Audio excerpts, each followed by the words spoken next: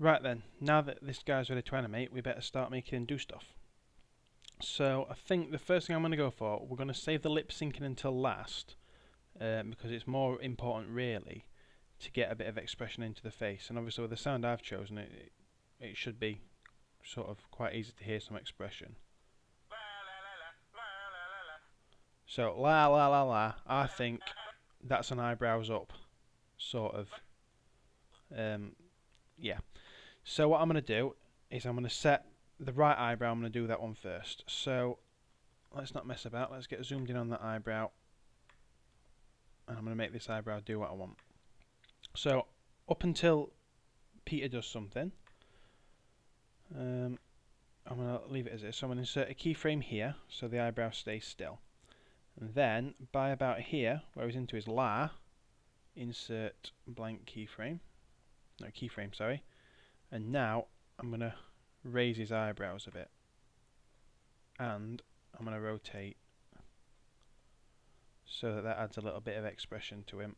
And I'm going to insert a classic tween there. Okay, so that, there you go. Bit of eyebrow action. And I obviously then need to repeat that for the left eyebrow. So keyframe here and keyframe here. Okay, and then I just need to move that up a bit and get it rotated. Oh, wonderful. And then get another classic tween. So they're already raising.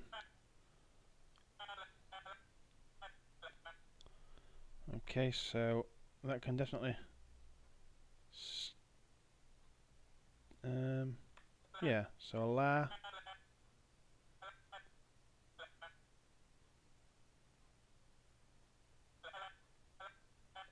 So what I'm going to do is about halfway through here I'm going to insert a keyframe. I'm just going to knock it down a little bit and then I'm going to put another keyframe here.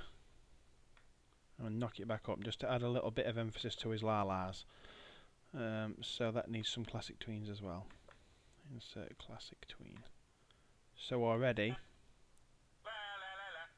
he's looking a bit perverted, but you know, it's all good. Right, I'm going to insert a keyframe here and here as well, just so this eyebrow matches. So in fact, I'll knock it down a couple and then insert a classic tween like that. Okay, what I want you to do now before moving on to the next video is for your clip, and you certainly don't need to do any longer than 10 seconds because this is only an exercise. I just want you to work on the eyebrows first, and then in the next video we'll have a look at the eyes themselves. Okay.